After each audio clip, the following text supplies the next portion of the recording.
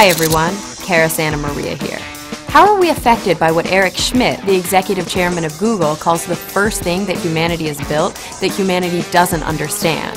The largest experiment in anarchy that we've ever had. Nicholas Carr, author of The Shallows, has dedicated years of his life to understanding the complex relationship between the human brain and the internet. I mean, more than any, I think, individual technology or medium ever, we spend more time interacting with the internet and doing more things, more intellectual things, more personal things, and so forth. And I think what we know about the brain is that it's very efficient in adapting to the way we use it. So when we come to use a tool like the internet for so many things, our brains adapt. The environment shapes who we are and how we think. There's an ever-developing feedback mechanism, a rich and complex dance between our external world and our internal thoughts. And this isn't some ineffable partnership. All of our experiences, even using the internet, physically change the structure and function of our brains. And this is most apparent during sensitive periods of development. I think one of the most important elements of brain development is to make sure a child, through the first 20 years of their life, has a lot of different kinds of experiences, different kind of stimuli. My concern now, as we push computer devices, network devices, to kids at ever younger ages, and we see this with cell phones and smartphones and iPads and iPod touches, we're stealing away some of that diversity of experience. I'm not sure I'm convinced.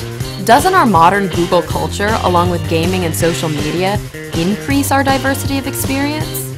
Well, Nicholas argues that depth of thought, critical, conceptual, even creative thinking is not a passive process. Information doesn't just flow in and stick.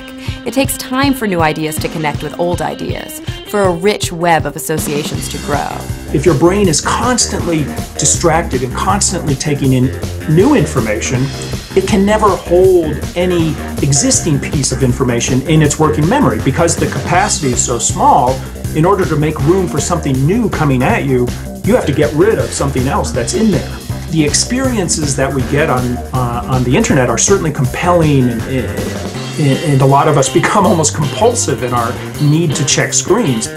But what it does is, through this process of cognitive overload, of literally overloading our working memory, is it prevents us from weaving together information into knowledge. So we become just, kind of pecking away at little bits of information without ever getting the big picture. And apparently, that constant checking of the screens is reinforced by the little rush of dopamine we get every time there's a new bit of information available. It gives us a fix. In essence, checking Facebook, Twitter, whatever, really is like crack to us.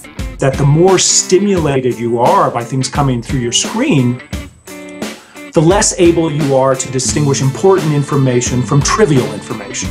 What becomes important when you are constantly multitasking, constantly following all these streams of information, what becomes important is simply that information is new.